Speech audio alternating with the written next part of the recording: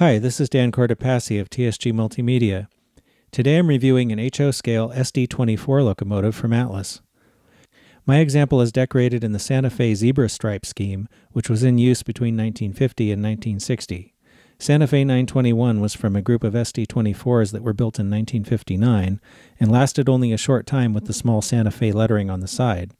In 1960, Santa Fe started replacing the small lettering with the larger billboard-style logo. My model is from a 2010 release. At the time, the MSRP for the DCC-ready version was $134.95. The same model with DCC and sound installed had an MSRP of $254.95. The paint on the model is very thin and smooth. The markings are crisp. The zebra stripes are nicely done, with gaps in the silver only at panel seams. The other markings all look good, and the few small stencils are legible with magnification. The trucks have brake lines. Breather pipes appear on both sides of the model. The handrails are made of a flexible plastic. A few of the stanchions are slightly crooked, a common problem with plastic handrails. A parts bag is included with sunshades for modelers wishing to use them. The pilots are equipped with period-correct uncoupling levers and footboards, as well as MU hoses and a trainline air hose. I like the keep-off stencils above the MU hoses. The end railings are included in a separate parts bag to be installed by the modeler. The drop steps are operable. The class lights have clear lenses but do not operate.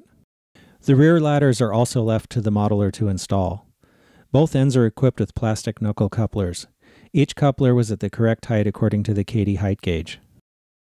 The top of the model has nicely done see-through fans. The characteristic SD24 air reservoir cluster is mounted behind the cab. As with some other details, the air horn is included in the parts bag for the modeler to install. The real Santa Fe SD24s had a half-round antenna plane and antenna mounted just above the headlight. This detail is not present on the model. Some modelers might want to add that with aftermarket parts. Detail on the underside of the model is fairly minimal. All 12 wheels pick up electricity, and all 6 axles are powered. All of the wheels are in gauge according to the NMRA standards gauge.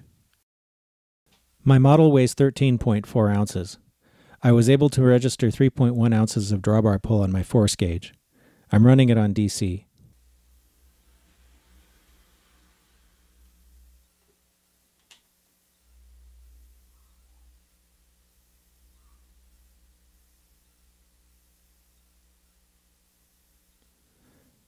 It's very smooth and quiet with good low speed capability.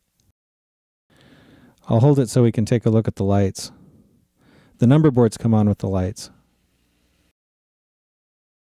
The inside of the model has a removable 8-pin DCC dummy plug for people wanting to add a decoder. It also has provision for speakers if you want to add a sound decoder. Overall, this is a very nice model that runs well. Atlas has done a good job capturing the look of the as-delivered appearance of its early SD24s.